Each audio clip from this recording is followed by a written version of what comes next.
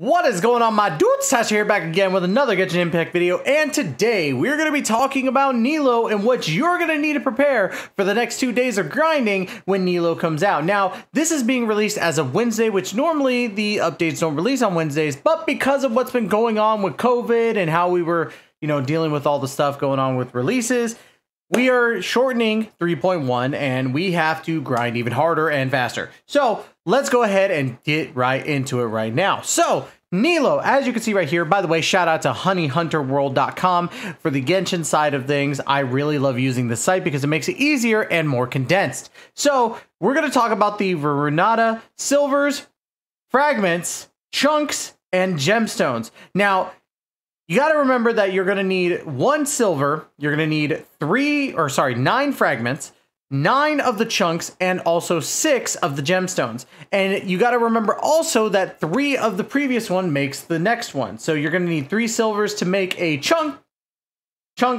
fragment. 3 silvers to make a fragment, 3 fragments to make a chunk, 3 chunks to make a gemstone. So you're going to want to make sure to farm these. Now, what bosses can you farm to get these, items? 2 bosses that come to mind right off the bat, and you could even comment down below if there's another boss that you think would work out. The 2 that you're going to want to farm are obviously the Hydro Hypostasis, which is a pretty easy boss in my personal opinion, and then a boss that still haunts me to this day. I hate this boss so much, Oceanid. So those are going to be the 2 that you want to do, but you could also use the Azeroth sand stuff that you get from the Paimon shop if you have some, and you could actually take fragments and all that stuff from other elements and transform them into the Hydra ones that you're going to need right here. Now, let's go ahead and talk about the Perpetual Caliber, which is going to be the boss mat that you get from the Aeon Blight Drake. This Aeon Blight Drake just came out in version 3.1, so you've had a little bit of time to farm him, but if you do have some time to farm him again, I'd say farm him and get your 46 that you're going to need to get Nilou up to 90. And trust me, with the HP percentage that you're going to get from her Ascendancy to 90, it's pretty worth it, I would say. But I also like to farm all my characters to 90, or at least try to. So if you're not like me and you're not crazy in the head, you don't have to, but I would still say farm up 46. Now, we're going to talk about the Sumeru specialty item, which is the Padisara, which is going to be 168 that you're going to need to ascend her all the way to level 90. This, again, like I said, I would farm up to 90, but you don't entirely need to. You can farm up to 80. But I would still say it's worth it to farm her up to 90. If you have friends that have already farmed their Padisaras, or if you're in my Discord, which is linked down below, you could actually ask for help from many Genshin players in the Discord. We are more than happy to help and let you take our Padisaras if we've already farmed them. So those are what you're going to need baseline. So let's go ahead and talk about the pollens here, which we have the fungal spores, the luminescent pollens, and of course the crystalline cyst dust. The reason why I want to cover these into the also talents section is because you are going to need these in not only the ascendants but also in the talents. So in your ascendants, you're going to need in total 18 of these fungal spores.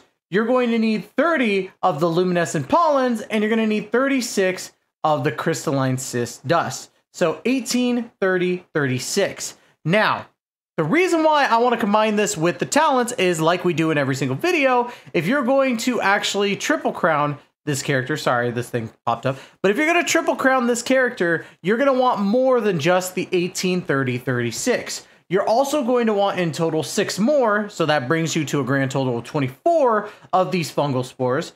You're going to need an extra 22, which if you put to your 30, you're going to need 52 luminescent pollens, and then 31 alongside your 36, you're going to need 69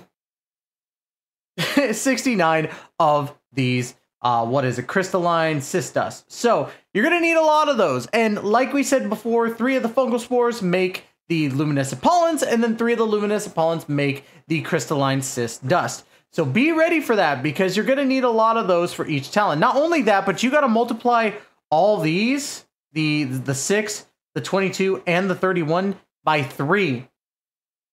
Yeah. So you're not only going to need 6 for 1, you're going to need, 18. 18 more, along with, try to do some quick math. 18 and 18, so you're going to need 36, right? 36, yeah. 36 of those you're going to need for the luminescent pollens. That's 66 right there for all 3 talents, plus the 30. So you're going to need 96 of those. And then, of course, the granddaddy of them all, the 31 crystalline cyst dust, times that by 3, that's 93, plus the 36. And oh boy, you're going to have a lot of farming to do. That's all, what was it? 129 of those. So you have a lot to do, but there's many ways that you could farm these. There's actually the Adventurer's Book where you could go along with, you know, either by yourself or with a friend. You could go and find the fungus and you could beat them. But make sure that you're not running burning or hydro. You want to run cryo because it's actually a little bit easier to get those in my personal opinion. Because those change depending on what, you know, element that you use. So enough about that. Let's talk about the books now. So we have these books, which are the new tablets, or this one is the Teachings of Praxis. We got the Guide of Praxis, and then we also have the Philosophies of Praxis. So for one thing to get to level 10, you're going to want 3 of the teachings. You're going to want 21 of the guides, and then also you're going to want 38 of the prophecies. Now, multiply that by 3, and you have a grand total of 9 of your teachings, 63 of your guides to practice, and then bear with me because old man Teister's got to do math here. So 38 times 2 would be what? 76, and then you add another 38 to that. That's like I'm so bad at math, guys.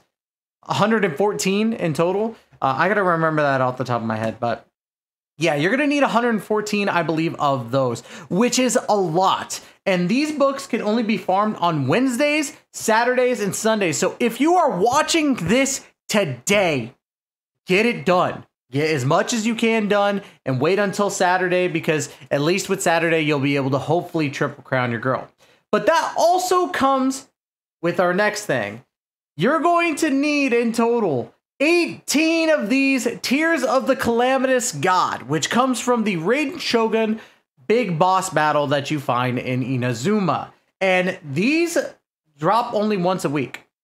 Yeah, so you're going to want a lot of those Azareth sand thingies to change other, you know, things that you get from the Raiden boss battle into these, because unless you're hoarding these like I am, you're not going to have enough to cover Nilou right off the gate. So you have time, but I would definitely say if you do plan on triple crowning her, which I'm sure there are people out there, you're going to want to make sure that you have 18 of these. And then, of course, the final piece of the puzzle, Crown of Insight, you're going to want 3 Crown of Insight. So if you've been saving, you definitely have some right there. Now, let's go ahead and talk about some other things that you'll need for this. If you are going to, you know, let's say triple crown Nilou, you're going to want about 7.1 million Mora to cover everything. That includes Ascensions, your level 10 talents, and so on to level up. Not only that, but for your level ups, you're going to want as much as 421 of the purple level up books. So that's a lot of grinding for people in 2 days. So as I say, always be farming right when the new like update comes out. Be like, all right, I'm going to farm for the next character that I want. So always do your research. I only do this because I don't want to get in trouble. That's really the best way I could put it. I can only do these right before the release because, you know, Hoyoverse has got me by the balls. So, but that's going to be it today, guys. Honestly, this is going to be, you know, a pretty fun grind. Big shout out, by the way, to my, you know, main mod, Mika. She actually took the time to farm this while I was at TwitchCon. And as you can see, I'm wearing one of the shirts I got at TwitchCon from the G-Subs booth because I got to meet Kaho. So I'm a very, very happy boy.